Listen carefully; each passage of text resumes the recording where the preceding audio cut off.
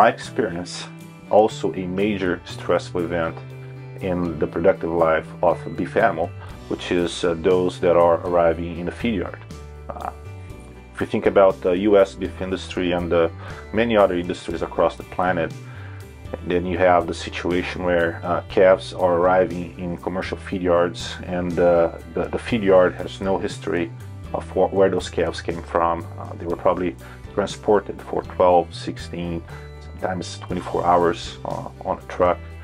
As soon as they arrive in the feed yard, you know, some of them were weaned the day before, so you have the stress of weaning, you have the transportation, you have that stress of the auction yard as well. And then arriving in the feed yard, you have this new environment that the animal is completely unaware of. New diets, commingling with cattle from different sources.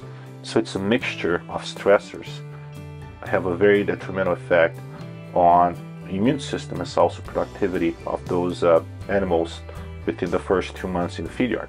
That's why we see so much bovine respiratory disease in those that we call high-risk cattle. The excess of stress, the accumulation of stressors, really bring down the animal's immunocompetence, and then gives the chance for those respiratory pathogens to cause the disease. And it's normal for high-risk receiving cattle to experience about 50 or 60% incidence of BRD.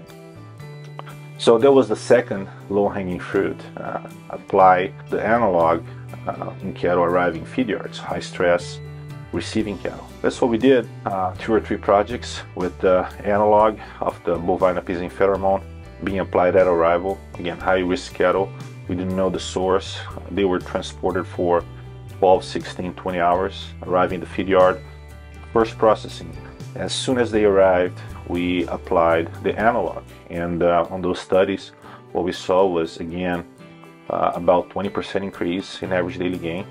And that increase in average daily gain was caused by an increase in feed efficiency, which is a result from the less stress or physiological stress that those animals experienced after feedlot arrival. We also saw some benefits to the immune system. Animals required less BRD treatments in terms of a recovery from BRD, so they were more immunocompetent and responsive to the BRD treatment. In some cases, we saw increases in feed intake as well, because less stress means more appetite, which translates into more average daily gain.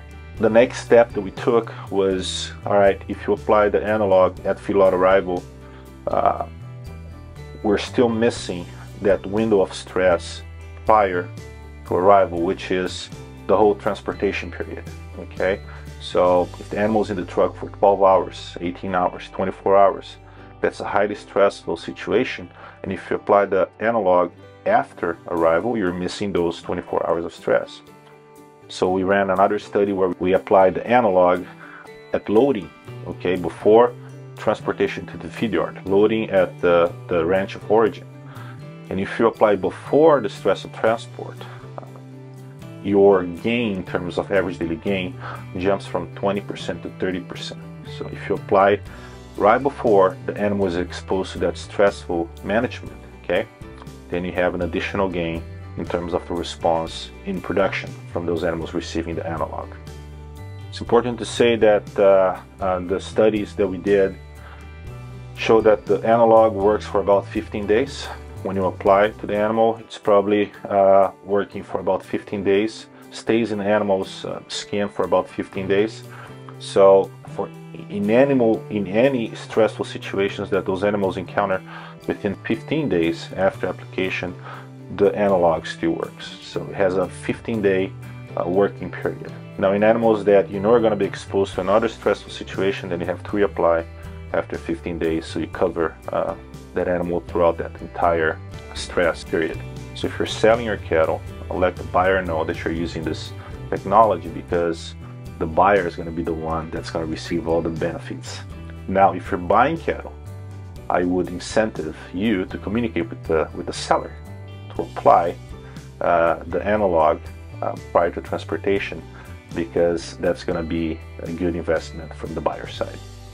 So communication is essential, which is something that we unfortunately don't have a lot in our industry. And for the adoption of technologies and for return on investment, communication is essential.